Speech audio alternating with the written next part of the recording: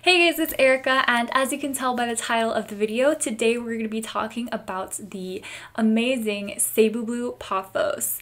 This plant is such an easygoing plant. You can neglect it a little bit and it's going to be 100% fine. It's also pretty fast growing, so if you're looking for a plant to give you, like quick spikes of dopamine every time you see a new leaf about to unfurl, this is a really good plant for that as well. So let's get a little bit into the care for it. This plant can survive in bright and direct light, medium light, and low light. So if you have kind of a low light area in your home, this is a good plant to put in that area.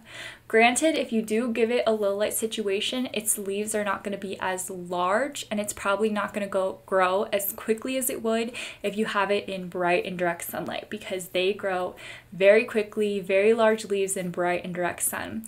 And the less sunlight you give it, the less optimal those conditions are to make the plant grow to its fullest potential. But if you don't got a lot of light, you don't got a lot of light, and sometimes we just need some beautiful plants in places we don't have a lot of light at, so this is a really good option for that. They do prefer brighter light if you want to achieve those really large leaves, get it looking all bushy and full, then I recommend giving it more light. Not direct sunlight though, because the leaves will scorch and burn and then you're gonna lose that leaf and you're gonna be sad about it. So no direct light. As much light as you can give it will be perfect. I have several plants. One of them I keep on an east-facing porch. I believe that is the one that gets the most light. It's this big mama right here, and she absolutely loves it there. It's a really good spot. So there is some early morning direct sunlight, but that is the only direct sunlight it gets.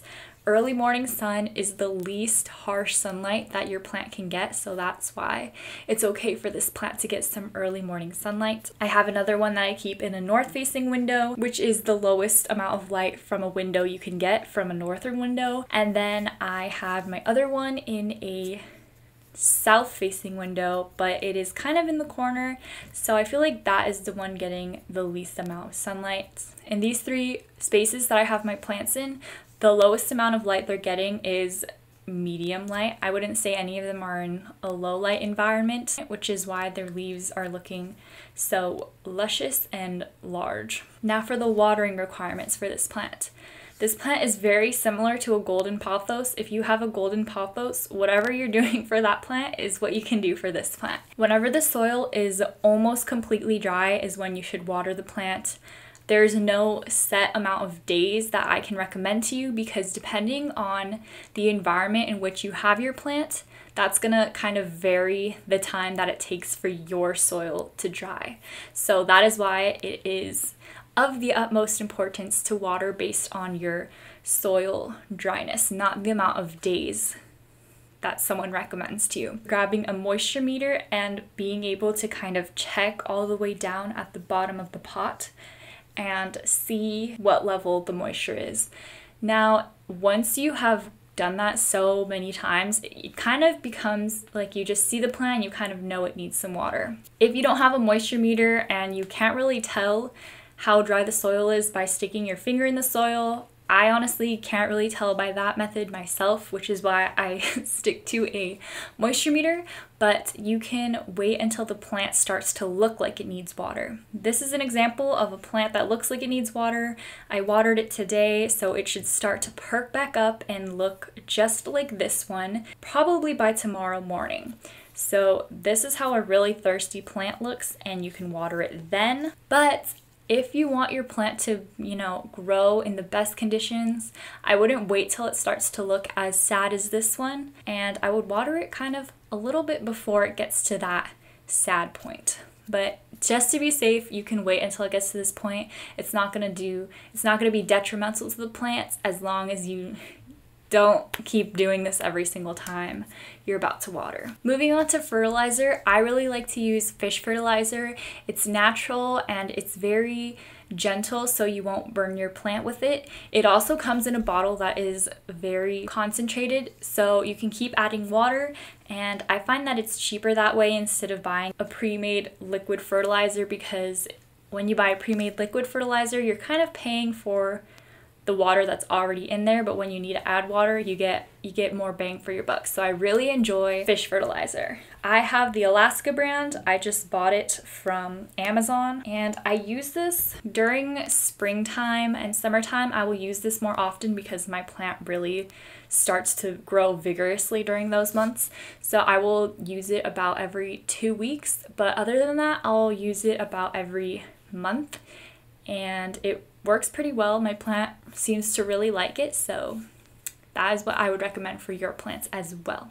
It doesn't have to be fish fertilizer. Honestly, a downside of fish fertilizer is that it smells really badly, and your soil will kind of smell for a little bit until it dries out more. So you can also use any gentle synthetic fertilizer that you find, and that should be okay as well. Speaking of soil drying out, this plant likes a really fluffy, well-draining soil, as do most plants. What I would recommend if you are making your own soil is to use 50% coco coir or peat moss, 30% pumice or perlite, 10% fine grade orchid bark, and 10% worm castings. I have a whole soil video if you want to check it out. I just posted, so that could be helpful for you if you want to make your own soil for this plant.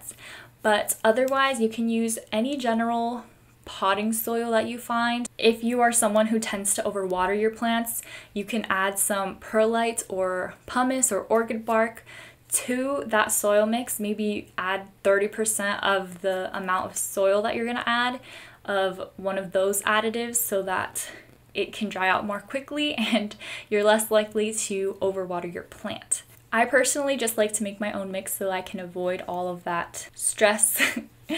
But also, if you use a moisture meter, it probably isn't that big of a deal. Any potting soil should do. If you use Miracle-Gro though, then you definitely should add some perlite or pumice or orchid bark to that mix just to be safe. Regarding humidity, this plant is not picky about humidity at all. I live in Southern California. I don't give it any special treatment regarding humidity. I just leave it outside or in front of my window, not really thinking about humidity at all. So you don't have to worry about humidity. You don't need a humidifier. Like I said, this is a very easy plant to care for. It's very easygoing. Now that I think we've covered everything, we can get into the propagation of this plant, which is extremely easy.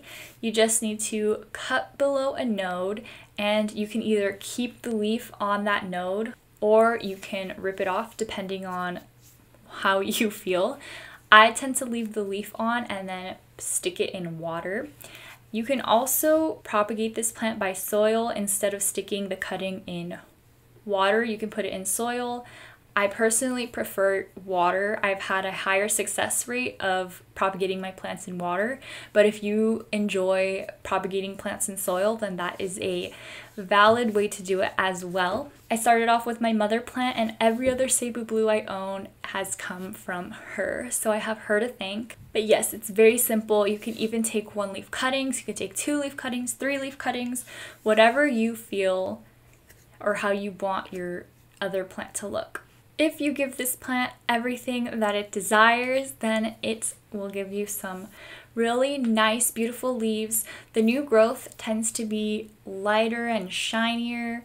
Some of the leaves sometimes look like they are kind of bluish, hence why it's called a Cebu Blue Pothos. And some of the leaves can also get fenestrations. So I have this one here. This is a cutting and it has fenestrations on it. This is the only leaf that I have that has fenestrations on it, but I really love it.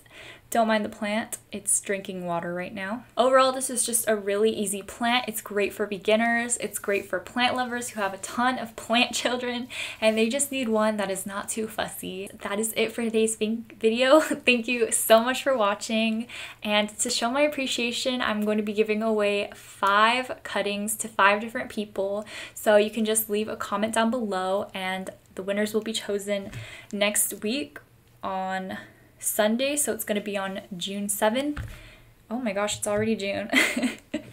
But if you're chosen and you don't feel like you need a cutting, you can choose to gift it to someone else in the comment section. Just let me know when you contact me by email. So I will be replying to the winners to email me and that's how we'll get it all sorted out. But you just need to leave a comment. That's it. Okay guys, I'll see you in the next one. Thank you so much for watching. Bye!